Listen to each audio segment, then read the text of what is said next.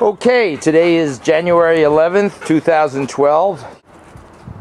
Pit bull, black pit bull. She's a lovely dog, and we're going to be working with her on her obedience for a while, and she's up for adoption. We have Whoa, and she's also with this killer Rottweiler, Boo. And then we're going to do some obedience with Lynne and talk a little bit. I can't even keep up with them. So obviously she's got a lot of energy. You know, I'm trying to, we'll videotape her obedience, and we want somebody to adopt her. Okay, here we are with Lynne again. This is a beautiful little girl. She's been languishing in shelters for 3 years. She's been bounced around from shelter to shelter to shelter. It's had no effect on her personality. She developed some bad behaviors, obviously jumping and maybe a little cage, going back and forth from being in a shelter, incarcerated.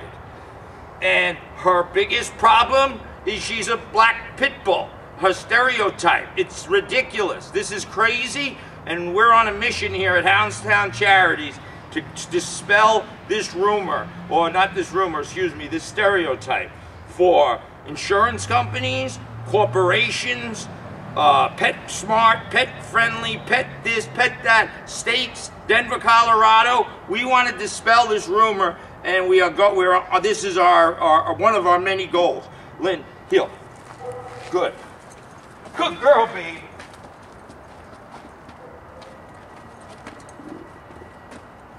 Notice I'm not talking to her.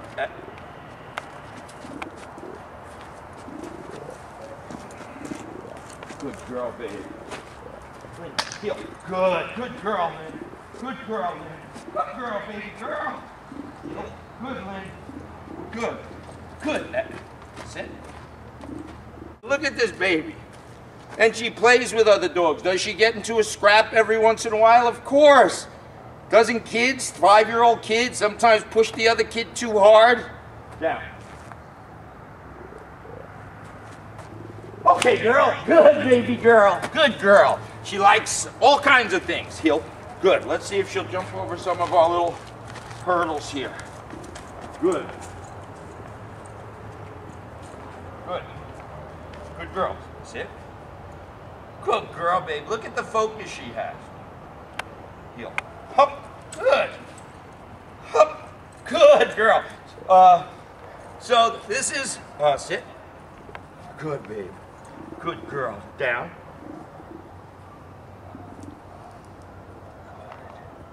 Okay, girl. Okay, girl. So what can I say?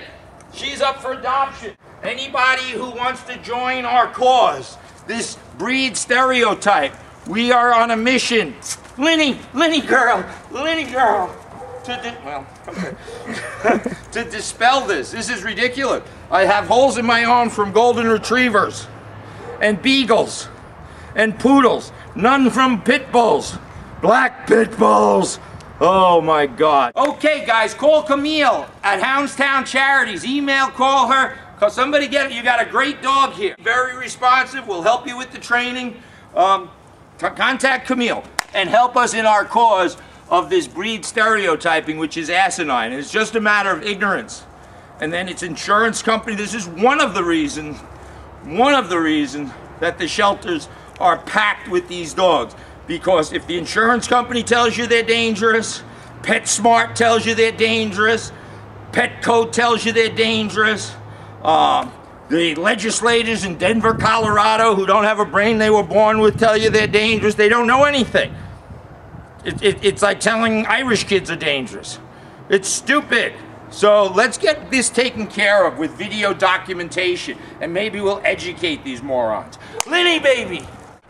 All right, we're back in the field. We introduced another pain in the neck. Yep, peeing on my chair.